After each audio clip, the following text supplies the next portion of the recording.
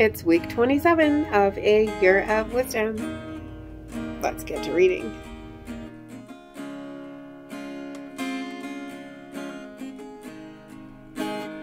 Day 187. Job 6.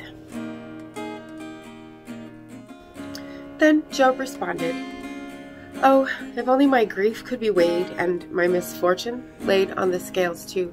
But because it is heavier than the sand of the sea, that is why my words have been wild. For the arrows of the Almighty are within me, my spirit drinks their poison. God's sudden terrors are arrayed against me. Does the wild donkey bray when it is near grass, or does the ox low near its fodder? Can food that is tasteless be eaten without salt? Or is there any taste in the white of an egg? I refuse to touch such things. They are loathsome food to me. Oh, that my request would be realized, and that God would grant me what I long for, and that God would be willing to crush me, that he would let loose his hand and kill me. Then I would yet have my comfort, then I would rejoice in spite of pitiless pain, for I have not concealed the words of the Holy One. What is my strength that I should wait, and what is my end, that I should prolong my life? Is my strength like that of stones, or is my flesh made of bronze? Is not my power to help myself nothing, and has not every resource been driven from me? To the one in despair, kindness should come from his friend, even if he forsakes the fear of the Almighty. My brothers have been as treacherous as a seasonal stream, and as the riverbeds of the intermittent streams that flow away. They are dark because of ice. Snow is piled up over them. When they are scorched, they dry up. When it is hot, they vanish from their place. Caravans turn aside from their routes. They go into the wasteland and perish. The caravans of Tema looked intently for these streams. The traveling merchants of Sheba hoped for them. They were distressed because each one had been so confident. They arrived there, but were disappointed. For now you have become like these streams that are no help. You see a terror and are afraid. Have I ever said, 'Give me something, and from your fortune make gifts in my favor'? Or, 'Deliver me from the enemy's power and from the hand of tyrants, ransom me'? Teach me, and I, for my part, will be silent. Explain to me how I have been mistaken. How painful are honest words. But what does your reproof prove? Do you intend to criticize mere words and treat the words of a despairing man as wind? Yes, you would gamble for the fatherless and auction off your friend. Now then, be good enough to look at me, and I will not lie to your face. Relent, let there be no falsehood, reconsider, for my righteousness is intact. Is there any falsehood on my lips? Can my mouth not discern evil things? Proverbs 6.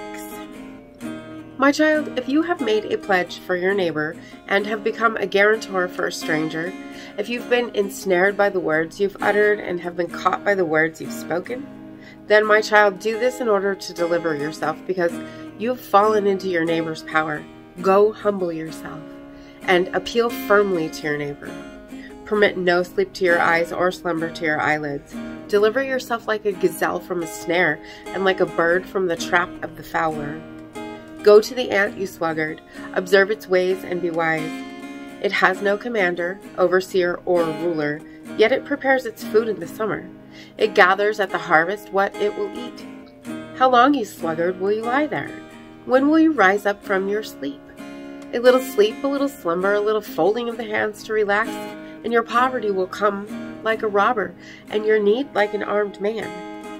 A worthless and wicked person walks around saying perverse things. He winks with his eyes, signals with his feet, and points with his fingers. He plots evil with perverse thoughts in his heart. He spreads contention at all times. Therefore his disaster will come suddenly. In an instant he will be broken, and there will be no remedy. There are 6 things that the Lord hates, even 7 things that are an abomination to him: haughty eyes, a lying tongue, and hands that shed innocent blood, a heart that devises wicked plans, feet that are swift to run to evil, a false witness who pours out lies, and a person who spreads discord among family members. My child, guard the commands of your father and do not forsake the instruction of your mother. Bind them on your heart continually. Fasten them around your neck. When you walk about, they will guide you. When you lie down, they will watch over you. When you wake up, they will talk to you. For the commandments are like a lamp, instruction like a light. And rebukes of discipline are like the road leading to life, by keeping you from the evil woman, from the smooth tongue of the loose woman. Do not lust in your heart for her beauty, and do not let her captivate you with her alluring eyes. For on account of a prostitute one is brought down to a loaf of bread. But the wife of another man preys on your precious life. Can a man hold fire against his chest without burning his clothes? Can a man walk on hot coals without scorching his feet? So it is with the one who has sex with his neighbor's wife. No one who touches her will escape punishment. People do not despise a thief when he steals to fulfill his need when he's hungry. Yet if he's caught, he must repay 7 times over. He might even have to give all the wealth of his house. A man who commits adultery with a woman lacks wisdom. Whoever does it destroys his own life. He will be beaten and despised, and his reproach will not be wiped away. For jealousy kindles a husband's rage, and he will not show mercy when he takes revenge. He will not consider any compensation. He will not be willing, even if you multiply the compensation. Ecclesiastes 6. Here is another misfortune that I've seen on earth, and it weighs heavily on people.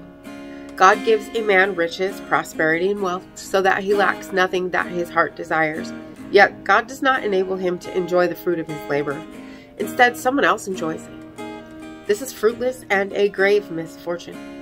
Even if a man fathers 100 children and lives many years, even if he lives a long time but cannot enjoy his prosperity, even if he were to live forever, I would say a stillborn child is better off than he is.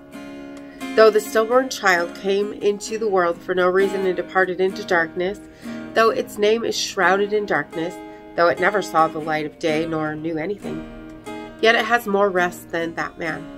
If he should live 1,000 years twice, yet does not enjoy his prosperity, for both of them die. All of man's labor is for nothing more than to fill his stomach, yet his appetite is never satisfied.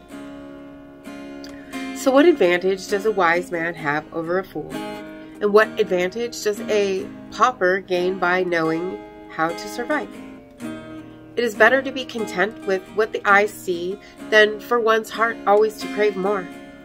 This continual longing is futile, like chasing the wind. Whatever has happened was foreordained, and what happens to a person was also foreknown.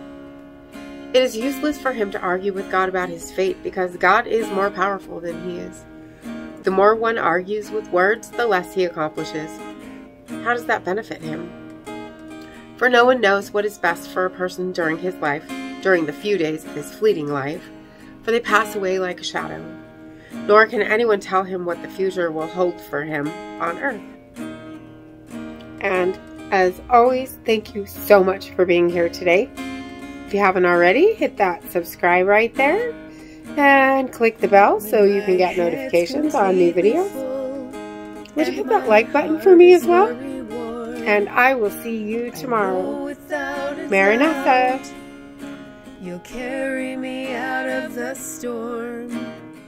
I'm standing at the crossroads.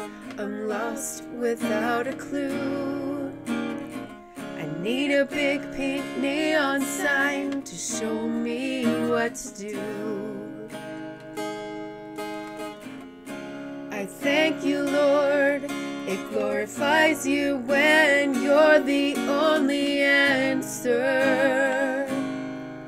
I praise you, Lord, for holding what's too much for me.